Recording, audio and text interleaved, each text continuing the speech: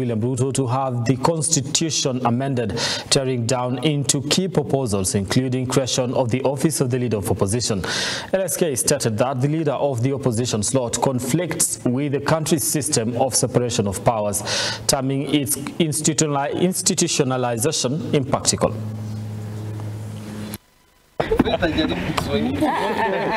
Few days after President William Ruto wrote constitution amendment proposals to the two speakers of the bicameral House of the Parliament, the Law Society of Kenya LSK came out with clear minds to oppose the move.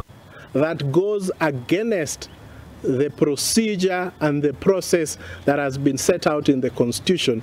While addressing the media at LSK offices in Nairobi County, the LSK President Eric Theuri accused President William Ruto of trying to amend the Constitution unlawfully. So what we are calling on whoever who wishes to promote a constitutional amendment is to follow the law. Because you cannot use unconstitutional means to amend the Constitution. While dismissing President Ruto's proposals, Theuri stated that due to the nature of the proposal, the National Assembly does not have the rigid restrictions to carry it on. It should not even be discussed in Parliament, because in itself it turns logic on its head in terms of the current composition of the Parliament as we know it. Theuri added that Ruto's proposals are contrary to the court instructions, which led to nullification of constitution amendments under the Building Bridges Initiative BBI. The amendments are being initiated by the President contrary to the decision in the BBI case, and so therefore they should not see the light of day in Parliament, as there being a very clear precedent that has been set by the courts that those proposed amendments should not be entertained by Parliament.